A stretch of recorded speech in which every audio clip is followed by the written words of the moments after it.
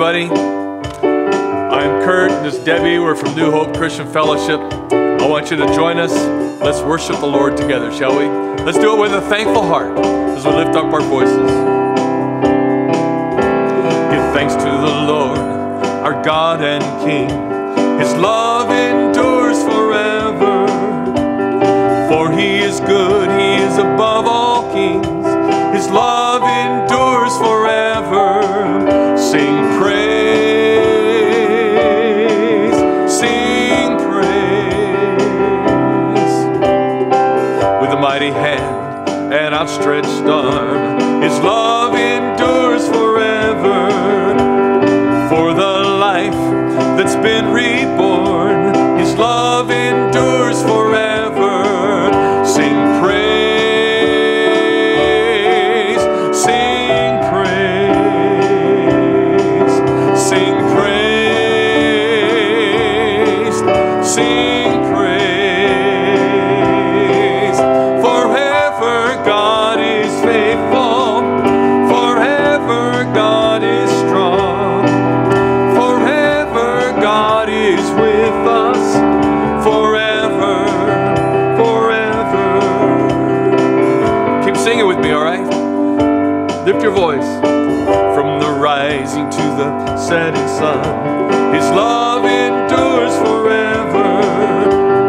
By the grace of God we will carry on. His love endures forever. Sing praise, sing praise, sing praise, sing praise.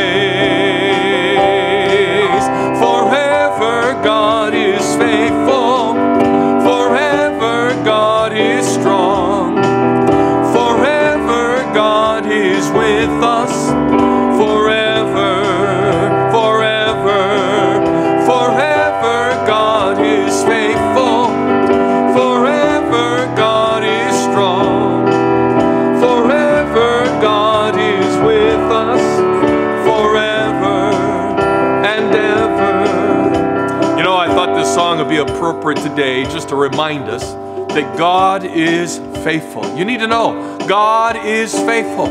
You may think all around you stuff is happening, but I want you to know, God is faithful. And today we're talking about giving thanks. And so I want you to instill in your heart right now a heart of thankfulness and recognize we can be thankful because God is with us and He's forever faithful. Let's do that third verse one more time, shall we? Lifting up our voice, shall we?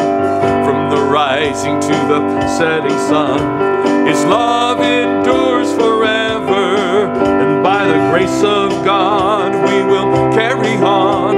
His love endures forever. Sing praise,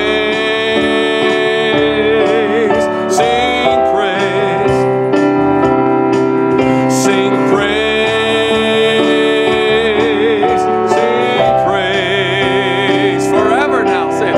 Forever God is faithful, forever God is strong, forever God is with us, forever, forever, forever God is faithful, forever God is strong, forever God is with us, forever, forever, forever. Say this part, His love endures forever. His love endures forever. Believe it. His love endures forever. Keep saying it. His love endures forever. One more time. His love endures forever. Sing praise, sing praise, sing praise, sing praise. Forever God is faithful, forever God is strong, forever God is with us, forever.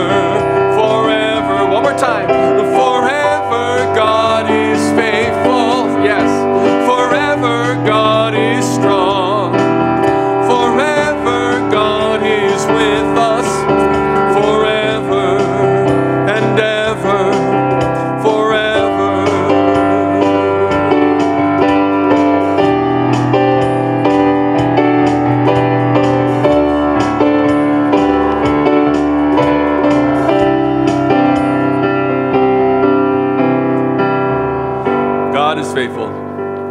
That is a sure thing we could rest our life on. And in His faithfulness, He keeps showing Himself to us. And we can receive joy and life because He is good. Sing this with me. You are enthroned above the heavens, the earth and all creation bow before you. You are crowned with strength and glory, the angels crying holy, all surround you. Forever you will stand. Your kingdom has no end. Oh, holy God, I stay amazed.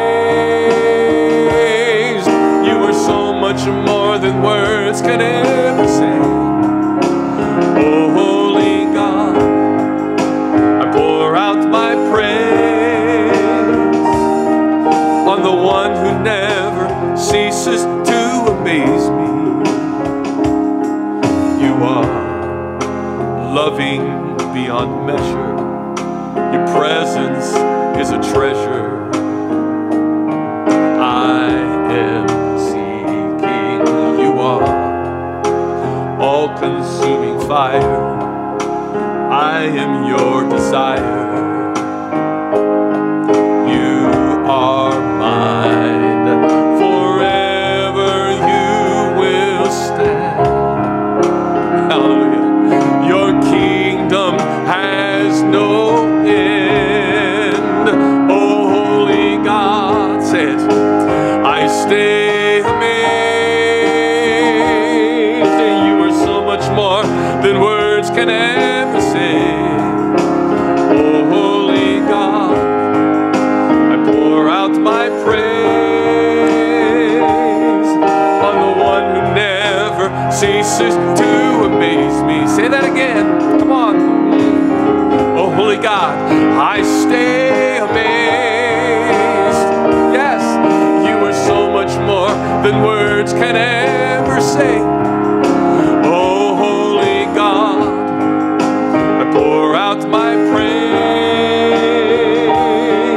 on the one who never ceases to amaze me. I'm pouring out my praise on you. Say, I'm pouring out my praise on you. I'm pouring out my love on you. I'm pouring out my praise on you. I'm pouring out. Keep pouring out your praise on the Lord. I'm pouring out my praise on you. I'm pouring out my love on you. I'm pouring out my praise on you. I'm pouring out, oh, holy God, yes, I stay amazed. You are so much more than words can ever say. Oh, holy God, I pour out my praise on the one who never ceases to amaze me. Are you amazed by God? Are you been awed by God recently? Let's give thanks. Lord, we just want to thank you that you keep loving us. Thank you, Lord. And in your love for us, you allow us to bring needs before you. I just know people who are watching this, they need your touch. And I can't fathom the breadth and the enormity of some of the needs that some of these people have. I just pray that you will make yourself known to them and that you will love them. You will anoint them for healing, anoint them for life. I pray that you'll rebuke the devourer. Let him be held back. Let the darkness be held back. And let the light of life, the light of the Lord, just shine through them. Bring healing, bring life, bring peace, bring joy. And we will thank you I pray as well, Lord, there will be a greater connectivity of the people of faith. In these days, as it says in Hebrews, in these days, we need to exhort one another and connect with one another. And as that early church did, they were filled with awe. So I pray that today we will be connected one with another, and we indeed will be filled with awe. Thank you, Jesus. We praise your name. Amen. Amen. Hey, before we go, this is the last Sunday of the month. And because it's the last Sunday of the month, we got to sing happy birthday. Would you join me? Oh, by the way, it's happy birthday to those people who had a birthday this month. This has been the month of February. And so all of you who had a birthday this month of February. Now, if you were in church today, I would share with you that you can get a little bag of Jelly Bellies. But since you're not in church, I just want to sing you this song. It goes like this. Happy birthday to you. Happy birthday to you. Happy birthday, God bless you. Happy birthday to you. Happy birthday to you. Just a couple of announcements before we open the Word and share about giving thanks. But let me just share with you, thank you for joining us today. And if you're a guest, if you've never participated with us before, thank you so much. And on your screen, you see a QR code. I would really enjoy hearing from you. Just scan that QR code on your phone. That takes you right to a Connect card, and you can put your name in there, and you could put your email address or whatever you want, and just allow me to send you a note and let us know that you're there. That Connect card is just great. And I just hope that you'll do that. And also, I want to thank you for your giving. Be faithful in your giving. I'm reminded of that verse of David where he says, you don't offer to God that which cost you nothing. There's something about sacrifice that opens up our heart to the presence of the Lord. And so I'm asking you to give today. And as you give, God will bless you with his greater dimension of his presence, but he will also bless the ministry that will help us to go forward in our world for the cause of Christ. I wanted to share with you that tonight, February 27th, tonight, we're having our membership meeting, and I'm asking every member to come to this very crucial meeting. Why? Because yes, we'll be selecting board members, but we are going to be presenting to the membership bylaws. We are proposing a change to our entire bylaws. This is a total rewrite. And it's important that every member come, because every member, I think, is important to making this decision. It starts at 5 o'clock, and as you know, bring a refreshment. You could bring a little dessert, or if you want to bring a finger food, whatever, but bring a dessert or fresh finger food in order to share with everybody. It begins at 5 o'clock. And I think it will be a wonderful time as you join us there. Every year as we approach our business meeting, I love picking out a theme. And I did the same this time. You know, as I've looked over this past year, can anybody not deny this has been a tough year? Can anybody not deny the things that we have gone through? And so I thought it would be good to approach this year as this theme, with the theme of giving thanks, giving thanks. In that light, I begin to think of all of the stuff that everybody has gone through and all the things that people have gone through in their lives. And you know, I think it seems like, I should say, this past year, there's been an increase in fear. There's been an increase in anxiety. There's been a toughness that's taken place in terms of relationships, fragmented relationships, or maybe in your life you're dealing with habits in your life that need to be broken, or feelings of inadequacies in your life, and weaknesses that you're dealing with. So many things that we as a people go through in our humanity, the battles that we face, the dreams that we want to have, and the other things, the needs that seem to be creeping up. You know, each of us as individuals are going through these types of things. Now, since the church is made up of individuals, I would submit to you that the church as well is going through these very similar things, that the church is facing fears and anxieties. The church at large is facing issues with relationships and even church habits. You know, a church can fall into habits that really are not beneficial for the church. And how do we break those habits? Or we as a church can feel inadequate and weaknesses that develop within us, and even battles that can rise up, and unfulfilled dreams and unfulfilled expectations. You know, as a church, we are going through these things. And it seems to me like these things have heightened this past year. With that in mind, I thought I wanted to address giving thanks. And I'm going to tell you in advance what I have just 3 points. It's going to be supported, but let me give you 3 points. Number 1, bring in his presence. Number 2, give thanks. And number 3, conquer your issues. Number 1, bring in his presence. Number 2, give thanks. And then lastly, conquer your issues. With that in mind, we're going to be starting in 1 Chronicles. We're in chapter 13 and following, looking for 1 Chronicles chapter 13 through 17. And in this we see that this was a time in which it refers back to when the Ark of the Covenant, if you remember, the Ark of the Covenant was the container that contained the 10 Commandments, that contained the Aaron's rod that budded, speaking of his leadership. It contained the pot of manna. But more so, it was the representation of the presence of God. Now, you and I know you can't contain the presence of God in a box. It was a representation of the very presence of God. And God himself dictated how that box was to be made, and how the lid was made out of solid gold, and the seraphim, the angels that were on top of that box. It represented the very presence of God. And if you look back at the time of Eli, when Eli was the priest, the Israelites were at war, and they were losing the war. And you know what they did? They decided to take the Ark of the Covenant out to battle. Frankly, they looked at it as a good luck charm. And as a result of their mistreatment of the ark was taken by the Philistines. Israel lost the battle.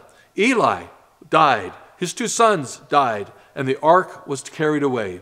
It was out of that the daughter-in-law of Eli had a child, and she named that child Ichabod, meaning the glory has departed. Speaking of how the Ark of the Covenant was taken captive by the Philistines, an ungodly nation. Well, the Philistines took that Ark of the Covenant and they placed it in Dagon's temple.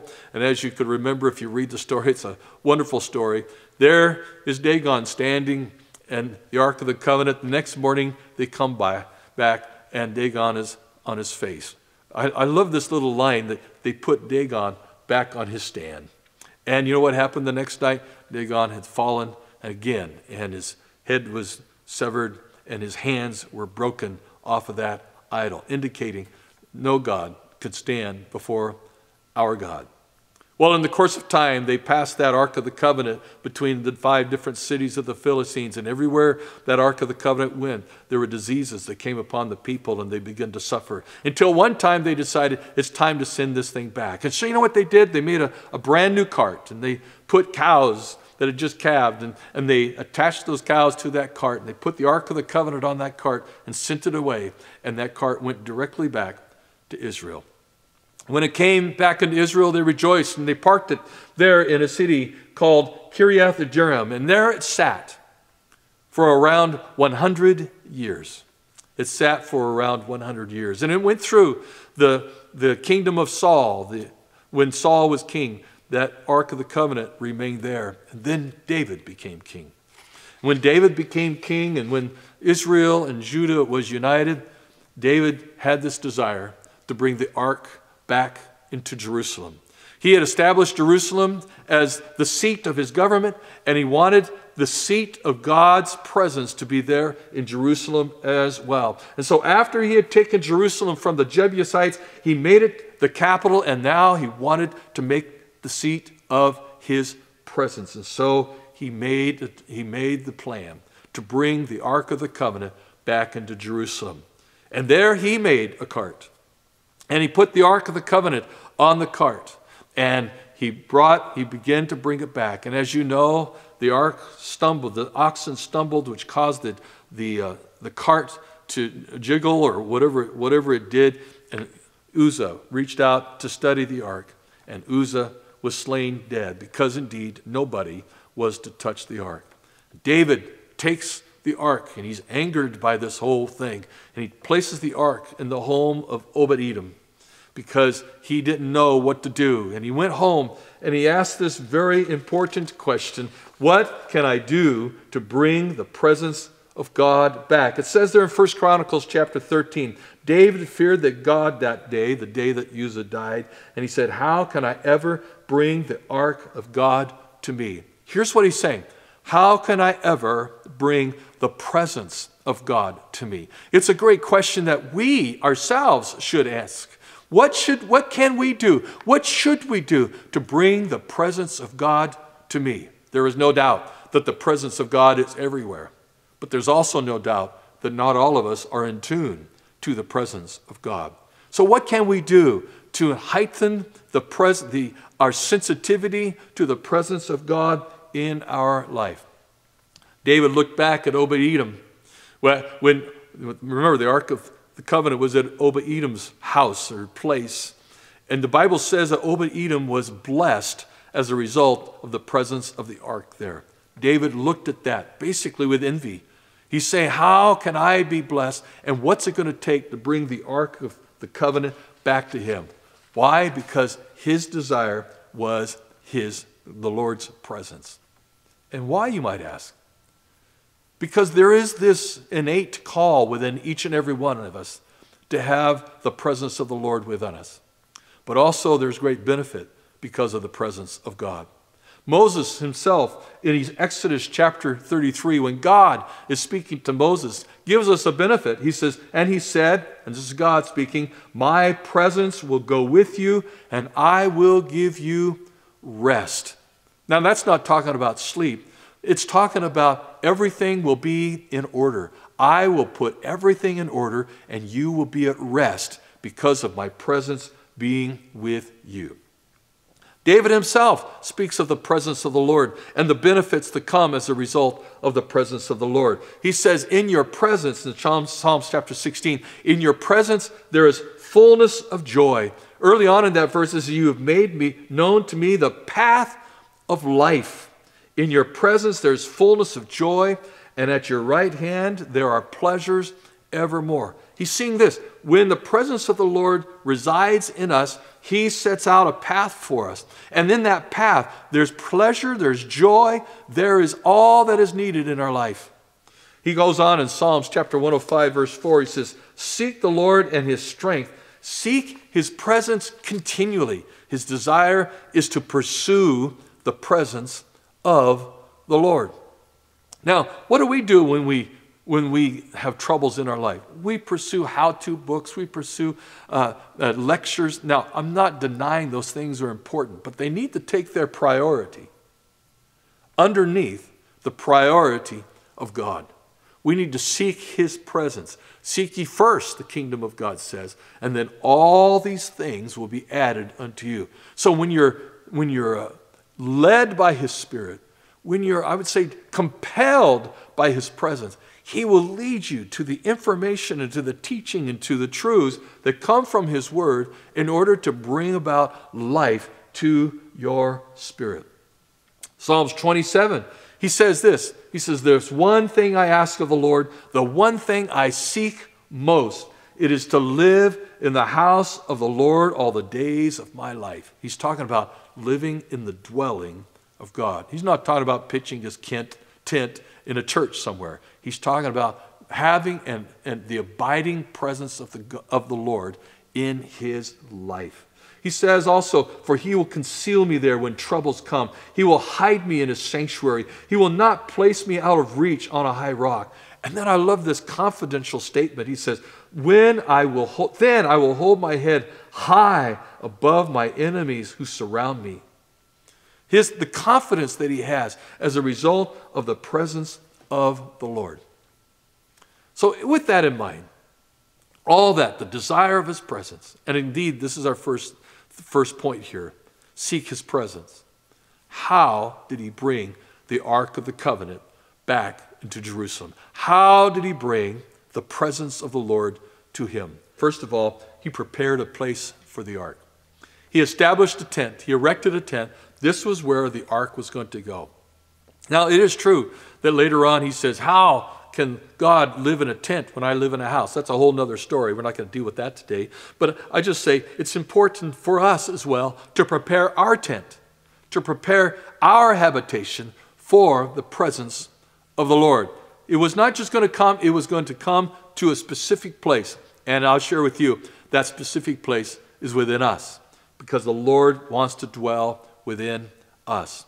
Secondly, he declared Jerusalem as a center of prayer and praise. I would suggest that we need to declare to the spirit realm, to all, even all the world around us, that we are the dwelling place of God, and our purpose is prayer and praise and serving the Lord Jesus Christ. We need to make that declaration. As for me and my house, Joshua said, we will serve the Lord. I would suggest to you that we make that similar type of declaration in our own life. We have committed ourselves to being people of the Lord Jesus Christ. Thirdly, he established that the priests were to carry the ark. This was important. You see, the problem was they built a new cart in order to put the ark on. But God had already dictated that the ark was to be carried on the shoulders of the priest. And so David went back to that original instruction from God. He says, no, the ark is not going to be carried on a new cart. The ark is going to be carried on the shoulders of the priest. How does that relate to us? We are now the priest. We are now the servants of the Lord. We are now the ones who indeed are priests to the world. And as such, we cannot trust a new cart to carry. We have to trust God and carry the cart ourselves. If I could just digress here just for a moment. How often do churches look for newfangled ways, the new cart? How often do churches look for the fresh thing or the fancy lights or whatever it might be, when all along, listen to me, it's the people of God that carry the presence of God. It's the people of God that carry out the purposes of God. We cannot lose sight of our call to worship the Lord and to be his ambassadors. So he established once again that the priests were indeed to carry the ark. I think that is our call. We need to carry the presence of the Lord. Next, he declared that the priests were to purify themselves in order to walk in the power of his Spirit, in order to walk in the power of his presence. There is the presence of the Lord that needs to come to us and be pure, and we need to be pure in order that the presence of God might live within us. Next, he established a team of worship that would precede the ark. And that team went out ahead of the ark, and they sang worship to God. You know what this tells me? It tells me something that all through Scripture, worship is important to the presence to dwell. When we worship the Lord, it opens up our spirit that the presence of God would dwell in us. Worship precedes the ark. Even in our own life, worship precedes the infilling and the presence of God in magnanimous ways. Then they offered sacrifices. The Bible says that they offered animals as a sacrifice for sin, but there was also another type of sacrifice. It's called the fellowship offering. It was an offering that was designated as a result of the restored fellowship that they had with God. When we serve the Lord and when we offer sacrifices, whether it be through our giving of funds or service of people and whatever it might be, it's an indicator that God dwells within us, and it is indeed the act of thanksgiving whereby we offer praise unto the Lord. And then lastly, what happened was David unreservedly offered worship to the Lord. He led the procession. The Bible says he tore off his clothes and danced before God. Remember his wife, Michal, who was up in the window, said, boy, you've made yourself a spectacle today. How often God wants us to be totally unabandoned to him. And yet, how often do we allow the scorn of people to make us feel ashamed for doing that? David unashamedly worshiped the Lord. I suggest to you, the presence of the Lord comes to us when we unashamedly sacrifice ourselves to him, that he would be our God. All of this David did, and he put it into motion. And as he did, the train came into Jerusalem, was put in its place, and then David gave thanks. When the presence of God came, David gave thanks.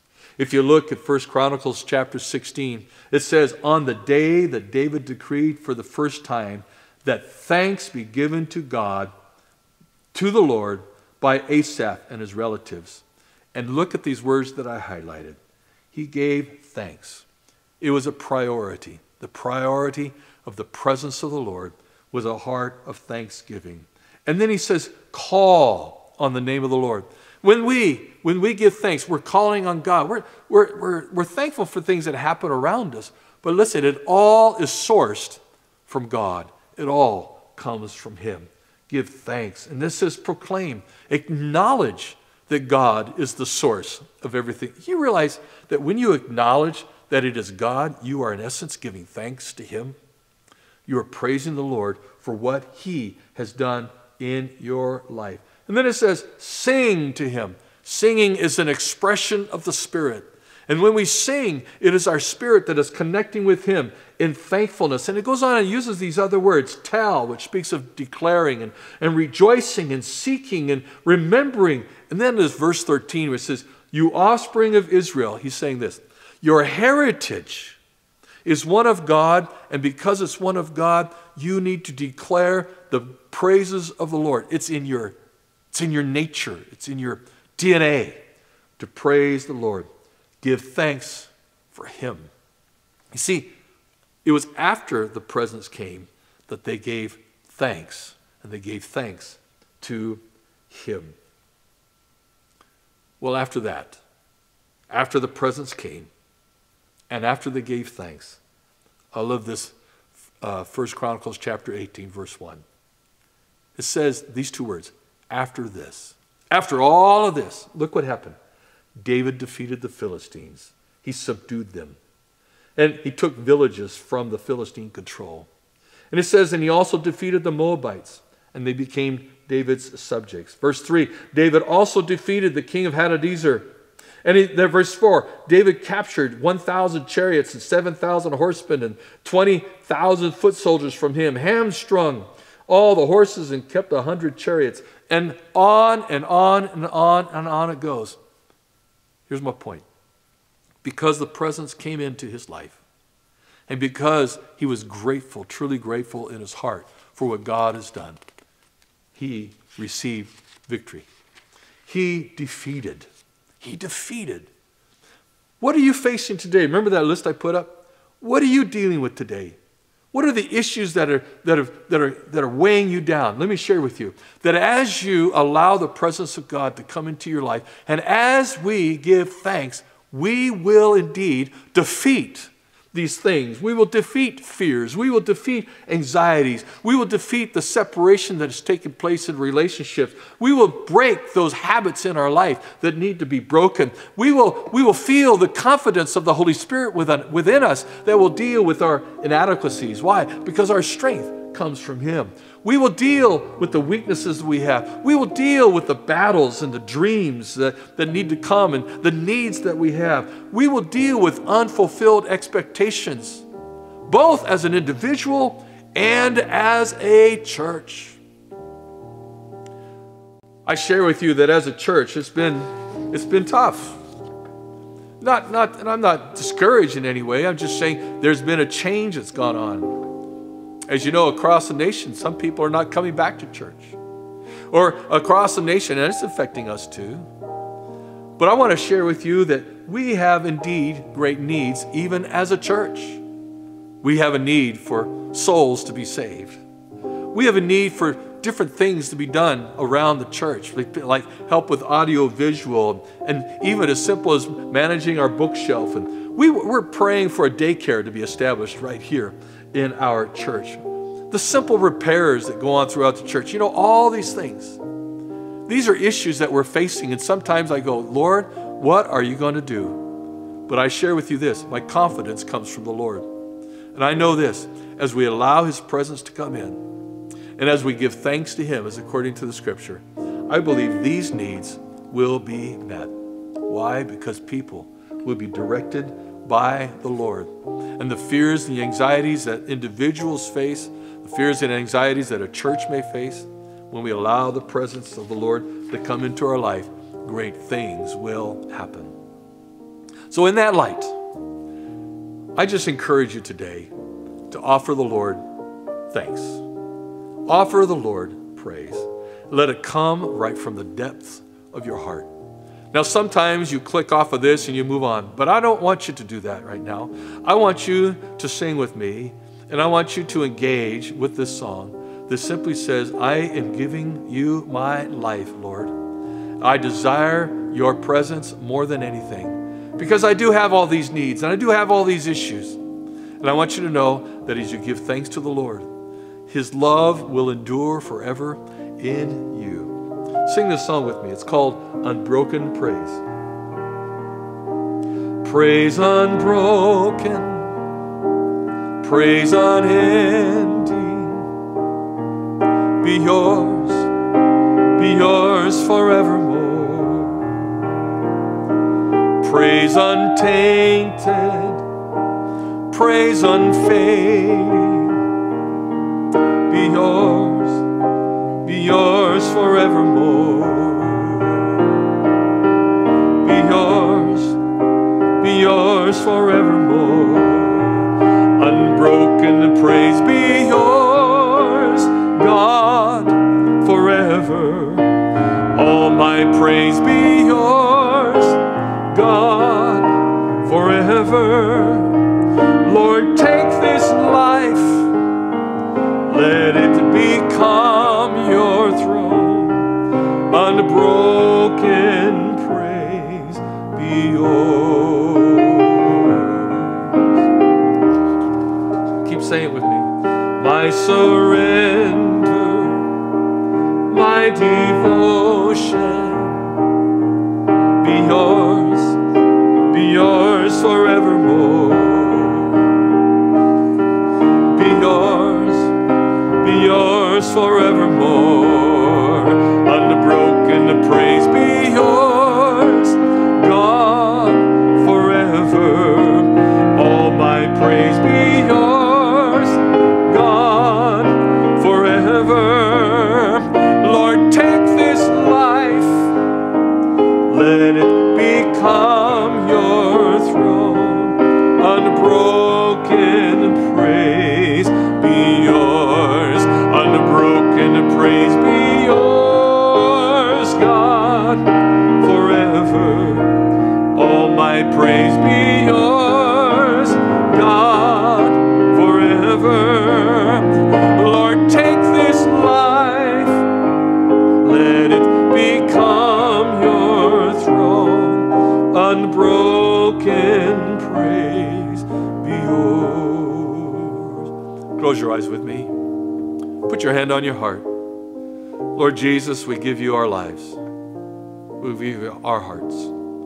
Our desire, Lord, is to make a declaration right here and now that as for me, we're going to be the temple of the Holy Spirit. We ask you to come and dwell in our hearts. We ask you to come and do within us, work out within us the purposes and the means and the power of God. And Lord, we give thanks that you do that within us, knowing this, that you will work out these stuff. You will work out the strained relationships between husbands and wives. You will work out the issues that we are having, our children. You will indeed instruct us on how we are to handle our money. And Lord, you will do all of these things as we give you praise and we give you honor. In the name of Jesus we pray. Amen. Wow. Let the presence of the Lord be in you. Ephesians gives us wonderful blessing. It says, I pray that your hearts will be flooded with light so that you can understand the confident hope he has given to those he called, his holy people, who are his rich and glorious inheritance. I pray also, grab this, I pray also that you will understand the incredible greatness of God's power for us who believe him. This is the same mighty power that raised Christ from the dead and seated him in the place of honor at God's right hand. That same God resides in us. I pray the joy of the Lord in you today. Have a great week this week.